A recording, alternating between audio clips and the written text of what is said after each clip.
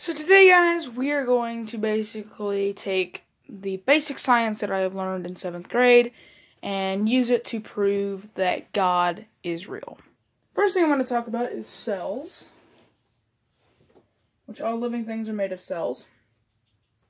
You guys can't see the computer. You can see that it's here. You can't see what's on the screen, though, but I'm going to basically talk about it. There's 6 characteristics that living things have. I'm not going to go over all of them. I'm going to go over the first 4.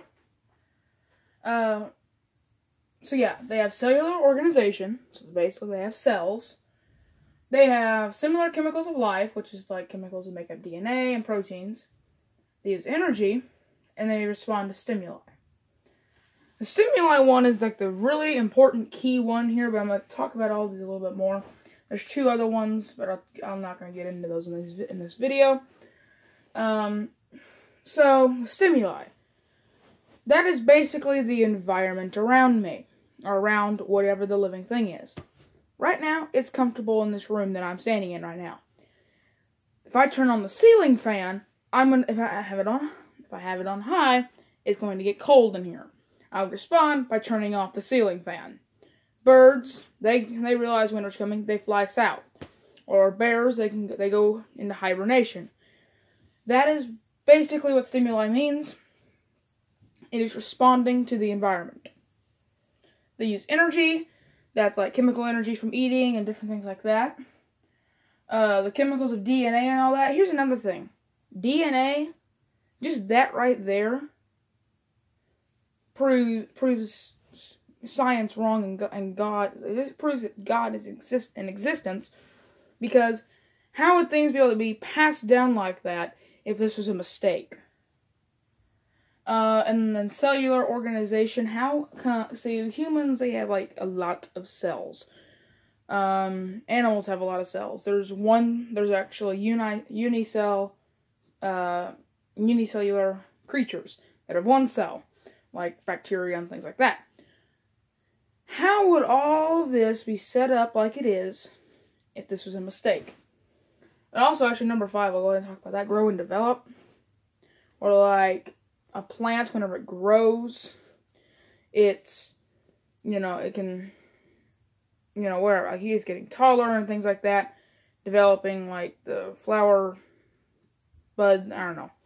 But, yeah, and then also I forgot what I was going to say for stimuli, but yeah.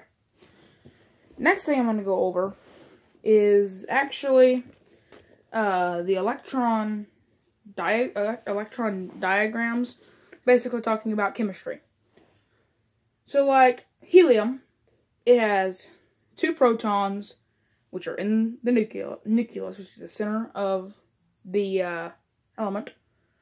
There's 2 neutrons, so protons are positively charged, neutrons are negative. There's 2 electrons, which are actually going around in the, what's it called? I don't know, I actually need my, what's it called? Periodic table. Okay, so got my periodic table, and it's kind of marked up, okay? So, if you go across the top of the periodic table, those are called groups. So, in this first section over here, which is the alkali metals, which are super reactive and blow up to virtually anything. So, they all have 1 valence electron. And they are, and then on the periods, which is like the first row, second row, third row, fourth, like this way, the periods, those tell you how many, energy levels. How many energy levels you have. So, if you're talking about lithium, which is in period 2, group 1, right underneath hydrogen, it's going to have 2 electrons in the center, okay, in that center, in the middle energy level, because that first one you only need 2 electrons, electrons to make it happy. Every other energy level you need 8 electrons, and you'll see where I'm getting at with this later.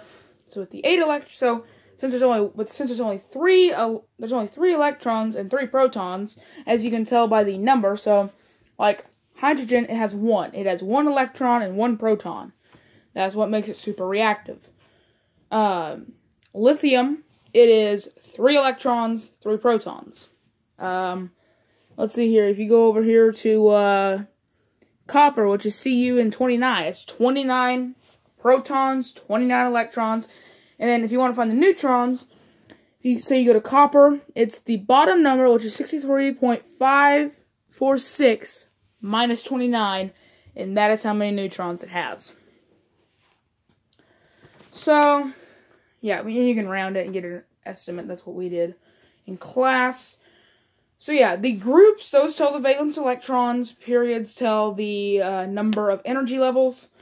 So, yeah, here's the deal. How would that be so structured and perfect? How would there be your, I mean, seriously, you got you got some metals over here. You got your, we got metals, you got your metalloids, you got your non-metals. And all of this came about by a mistake. That just doesn't make sense. Now, I'm pretty sure it's these bottom 2 rows, the lanthanide series and the actinide, whatever that word is, series, like with the words that I can't pronounce. I think those were invented in laboratories, not naturally made. But still, like, it's just, and being able to create things like that kind of fascinates me. Next thing we're going to talk about, so, you believe that God is not real, you believe that this is all a mistake, look outside your window right now. Uh-oh, my dog got in trouble. Okay, so, I forgot what I was saying. Oh yeah, look outside, because I want you to notice all the natural things you can see. Maybe you can see a rock, maybe you can see a tree, maybe you can see grass. Whatever it is you see, no matter if it's living, non-living, or once living, which once living is like a dead tree, or dead grass, stuff that was living, but then died, that's once living. But, all those things like that are natural. Okay, trees, they help support human, just life, okay? If it weren't for trees, life would not be possible, because they take carbon and turn it into oxygen, okay? That is what the leaves do, okay?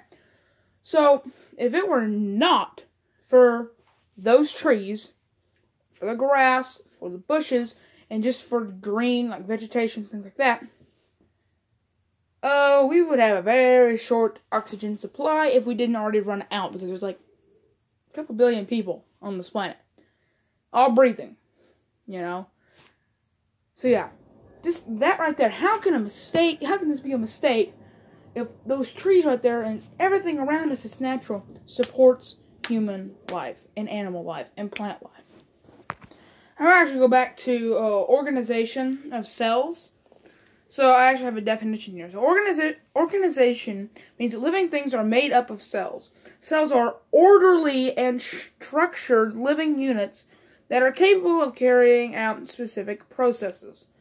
So the orderly and structured things, that's just, here's the deal, okay? If you were to make a mistake, you're building something and you accidentally mess something up. There went my lighting. Okay. I should have known it's not going to stick to a chair. Yes, I actually tried that. I'll try it for the rest of the video. Stay. So, if you tried to, okay, no, I forgot. Cells are orderly structured, okay? Especially in plants. And here's another thing. Animals and plants have completely 2 different types of cells. Because animals, well, not really, but animals, cells, oh, okay, the lighting ain't gonna work in here. Okay. So, on animals, they're more circular or irregular shaped whenever the cells are irregular shaped. And plants, they're more rectangular and all that. One other thing that this has brought to my attention is also, like plants, okay? They create their own food called glucose through photosynthesis. So, if this was a mistake, how could plants make their own food? Okay? Here's the deal, guys. This is what I'm saying, okay? This world cannot be a mistake. God has to be real because he is the creator of this planet. He has to be real because there's all these different things around here that are just perfect. They're perfect. How would it, if there was a mistake, that the snow would be different than it? Like there's never two identical snowflakes. Okay, that is my question. Seriously, people. How is it? I don't understand how people think that this could be a mistake whenever there's all these crazy things around us.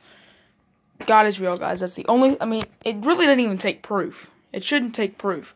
But, just in case you needed some proof, there you have it. It's simple proof. It's nothing big and famous and words that you don't understand. Well, maybe you don't understand a few of those words. I don't even understand a few of those words. But maybe it's stuff that you don't understand. But like, well, okay, no, this is nothing big like what Ken Ham or Bill Nye would say. Like Bill Nye was against Christianity anyway because he's an atheist. But this is not even that confusing of science. This is literally 7th grade science that I just proved God real with. Shouldn't take proof, but there you have it, guys. So it's all, I mean, seriously, just 7th grade math. Okay? What's in this notebook right here literally can prove that God is real. So yeah. Hope you guys enjoyed this video, and I will see you guys next time.